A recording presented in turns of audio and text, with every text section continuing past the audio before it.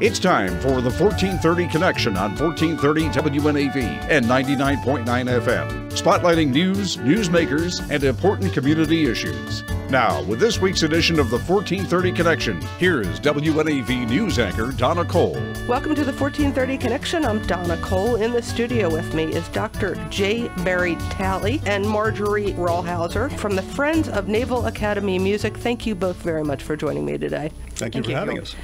Barry, tell me about your background. You're here because you are part of the Friends of Naval Academy Music, and I will start by saying, as far as I can give our listeners, and many of our listeners listen to Navy sports here on WNAV, it is kind of what your group does is kind of similar to what the Naval Academy Athletic Association does, but for the arts. Is that true? It would be a David and Goliath comparison. Yes. I mean, we're a tiny operation. Mm-hmm. All right, tell me more about exactly what the Friends of the Naval Academy Music does. You want to take it, or you want me to? Sure. Basically, Friends of the Naval Academy Music, we are trying to promote music at the Naval Academy, similar to the way the NAAA promotes sports, but as Dr. Talley said, we're much smaller and we're also just getting started. I got involved because I am a graduate of the Naval Academy and I was involved in the Glee Club and the choir and the Bugle Corps when I was there, and we're trying to help to secure private funding to ensure that these programs can continue and provide support to midshipmen and support to the Naval Academy and the Navy and the town of Annapolis. Yeah, the town of Annapolis is part of this, and we'll get into that. Are you still on active duty? I'm not. I retired from the Navy Reserve in 2010. Thank you for your service. You're welcome. Okay. Barry, how did you get involved with this? Well, I was for many, many years, for 35 years, director of music at the Naval Academy, and I was deeply involved with many facets of life at the Naval Academy, directing choirs in the chapel, musicals in Mahan Hall, providing music for special events in the yard, entertaining distinguished visitors, directing the Men's Glee Club, performing often in the community. So heavily involved is the short answer. Before this interview started, you had said Marjorie was one of your students. Once upon a time. Yeah. We were all very young. Yes. So let me guess. Your background growing up in where? Pennsylvania, York, Pennsylvania. York, Pennsylvania, not too far away. Growing up in York, Pennsylvania, you were involved with music through junior high, through maybe elementary school, certainly high school? Sure, I was in the high school band. I played the piano. I sang in some choirs growing up. Yes. What did that do for you? Well, it's, of course, like any activity, it was a way to meet friends. I think playing the piano helps to build self-confidence. Performing in front of people also helps to build self-confidence. I sang in my church choir, which was a way to support the church. So I think music does a lot of things for you, just like a lot of activities can do. Exposure to the arts. Sure. And it's important from the time we're born to the time we die.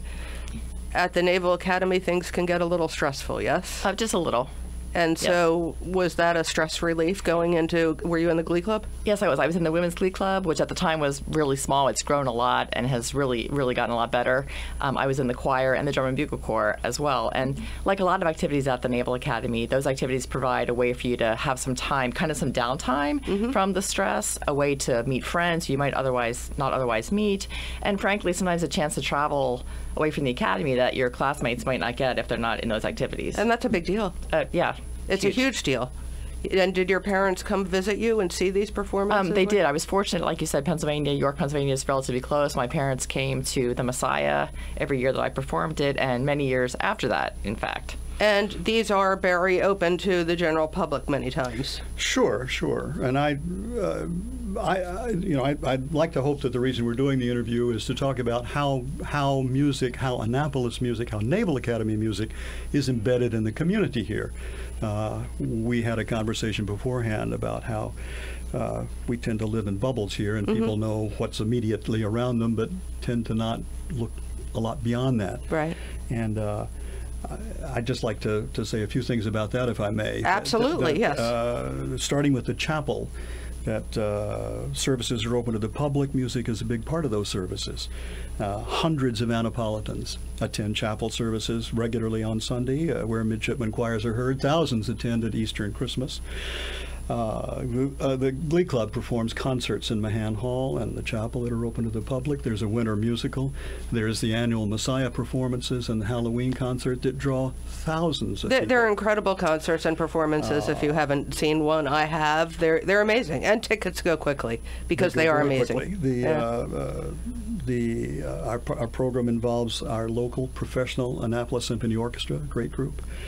Our pipes and drums, drum and bugle corps, appear hundreds of times throughout the year.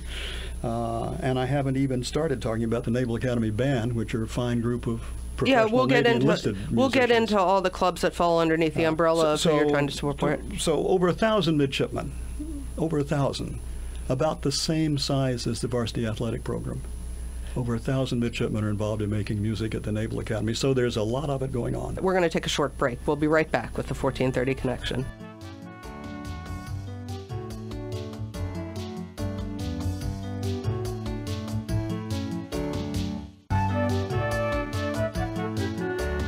Welcome back to the 1430 Connection. I'm Donna Cole. In the studio with me is Dr. J. Barry Talley and Marjorie Rawhouser. They are representing the Friends of Naval Academy Music, and the Friends of Naval Academy Music is the umbrella organization that's trying to ensure that the people that are performing music at the Naval Academy, the midshipmen that perform music at the Naval Academy, will continue to be able to do so because of budget cuts. Is one of the number one things on your website. Who wants to talk to that? Well, I think any government institution struggles with managing its funds in an effective way. The Academy is certainly supportive of its music program, and it fully supports it. But it can't do everything it would like to do because there just isn't enough to go around. So our program is here to help people who want the program to be everything it can be to achieve that goal. And so not only are these performances by the Men's Glee Club, the Women's Glee Club, the Gospel Choir, the Catholic Choir, the Protestant Choir, the Drum and Bugle Corps, Pipes and Drums, the Orchestra and Trident Brass, open to Naval Academy community itself. They are open to the greater Annapolis public. People from Anne Arundel County, people from Queen Anne's County, maybe Prince George's County, Washington, D.C. It's open to everybody, and they're amazing performances. Marjorie, you also travel. You mentioned you travel, some of these groups. Yes. Yeah. Mostly in the past that I'm aware of, we traveled partly in support of recruiting for the Naval Academy, but I was fortunate when I was a midshipman. I traveled to New Orleans with the choir. I traveled to a lot of away football games with the Drum and Bugle Corps, and so that's another way that the public is sharing in our music, and we're also performing a service for the Academy by letting people know that there's more than just, what's there, I guess, in terms of music. Right. So, and you depend on donations. Barry? We depend on private funds that come as well as public money, as well as government money. And information about that, if people are listening and want to help you out, where will they go? They need to go to our website, which is FONAM for Friends of Naval Academy Music, FONAM.org. And check us out there. That's the most effective way of doing it. And one of you mentioned this is a relatively new organization. How new?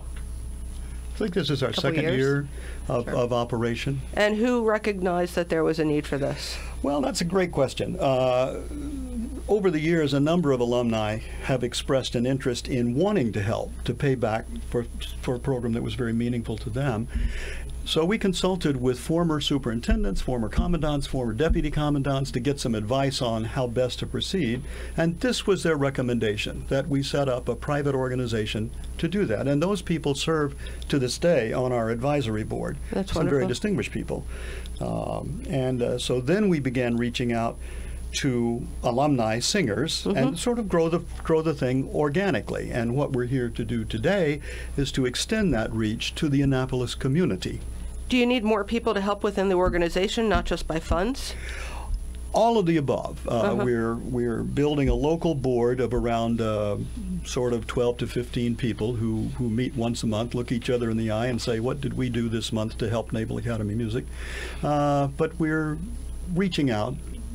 Have you heard from any of the other, you already mentioned the Annapolis Symphony Orchestra. Have you heard from any of the other resident companies in the Annapolis area on how further partnerships that can help broaden the exposure or anything along those lines? We have had discussions, not much beyond the symphony, because that's with whom we perform right.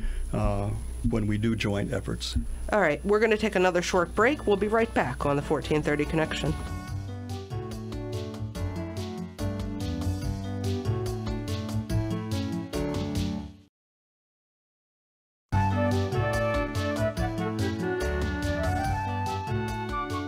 Welcome back to the 1430 Connection. I'm Donna Cole, and in the studio with me, Friends of Naval Academy Music. We have Dr. J. Barry Talley and Marjorie Rawhouser. This is a relatively new organization. The need is real for music to continue at the Naval Academy, for the great performances to continue at the Naval Academy, for not just the Naval Academy community, but for the greater Annapolis community too, for those people that have continued going to these concerts and supporting all the wonderful performances you've been doing throughout the years. You need help. Yes, and we want to touch those people who have been touched by our programs and are unaware there is a need for private funds. We're letting you, if you're listening, know that need is real and exists, and we would welcome it. Musical emergency. You gave me a sheet before we started the interview, like a good PR person would do, of some talking points. What is a musical emergency, Barry? Well, one great example of a musical emergency is you have a group touring Europe. They're flying back by Navy Reserve Air. These are training flights. They're empty planes that are going to fly. We can ask for a spot on those planes, so that gives us access to very inexpensive transportation. So we put half of our group on the plane. It flies us to the Azores, and it stops there because there are extraordinary headwinds, and they say, we've got 100-knot headwinds. We don't have enough fuel to get you and us all the way to the U.S., so we're going to leave you here. But there'll be another plane along in about a week. Now, for the midshipmen, this is not an emergency. This is a bonanza. Right. For the academic dean, it's a conniption fit. Yeah, I would mean guess. 40 midshipmen are going to miss a week of class? No way. So what do we do? So do we scrounge another plane out of military resources somewhere, somehow? Right. Or do we just go out and buy 40 transatlantic tickets? This is not at a the drop of fictional a hat? story, right? Oh, no, this really happened. And we did get them back, and they didn't miss a week of class, and I won't tell you how. But it costs some money. But it costs some money and a lot of hand-wringing, and so we felt that there was a need to have a strategic reserve, just a pot of money that can sit there in case somebody needs it, and that's one example, and there are many. Yeah, and I can tell you, as a veteran of the U.S. Navy, these flights that Barry was referring to are called military airlift flights, and when a plane is empty and not being used, they can be used for other means, such as getting a troop of performers from the Naval Academy out and about. But if that plane needs to be used for operational needs, it gets called out, and you're left in Sigonella, in the Azores. Sigonella, Sicily. Also, yes, that was me. Aviano Air Base, Northern Italy. Yes, that was me. Yeah, I get it. What we all know that research, that time and time again, research has shown how the arts affect us. How the arts impact us, that they broaden our cultural awareness, that they can be used greatly for recruiting at the Naval Academy, that they lower our blood pressure, perhaps, that they can get us through finals week. Yes? Sure. You had some experience there over and over and over again. Yes, probably. Do you see that every day? I would say yes, pretty much every day. I think that I'm fortunate to still be involved with music in my life. I have sang in an a cappella women's chorus for several years. I still play the piano relatively actively. So I think I still see that in my everyday life. And I think that, as Barry has said, I think it's important that we can share this experience with other people. In 1973 to 2006, you were the director of musical activities at the U.S. Naval Academy. Yes, that's correct. That's a long time. It was. I was at least durable. But the arts mean something to you, and you've seen this. And the reason, let me say that the reason I stayed so many years, because I didn't really expect to do that when I came here, was that it was so important to the midshipmen. After I was here a couple of years, I came to realize this really meant a lot to them. Not just having fun, but at some deeper level. And I think that music resides at a deeper level than many brain functions. There are lots of stories from musical therapists about people with dementia, and I have some personal knowledge of this, that when they can't remember somebody's name or what day it is or when it is, that they can still respond to a piece of music they know. So music is there at a deeper level than many other functions. And in fact, it may be the last thing to go. So I think at the heart of it, there's a spirituality that's not really very well understood, and it may be a lot more important than is commonly thought. Again, the website is? FONAM, FONAM.org. And you need help. Not you Always. personally. Oh, me too. As do we all. You need help to make this continue. And I had mentioned before our interview started, I was on a tour of the Naval Academy with friends from out of town, and you heard the tour guide giving some brilliant information about the history of the Academy, the history of the heroes that have been educated at the Academy, and the sports program at the Academy. And I heard a lot about the sports program at the Academy, the football, and the basketball, and the Army-Navy games, and how the sports program, the athletic program at the Academy builds teams. But arts, I didn't hear much about, and it's so important. And yes. I would agree. I think that, what the Naval Academy is there for is to train officers for the Navy and Marine Corps. And performing at a high level requires loyalty, dedication, hard work, teamwork, sacrifice, and an unremitting pursuit of excellence. And you put all those qualities together, those are career-enhancing qualities. People who will do that in their Navy career tend to do very well as naval officers. Thank you both very much for joining me today. I think it was a pleasure. Thank you. This is Donna Cole on the 1430 Connection. We will see you next week.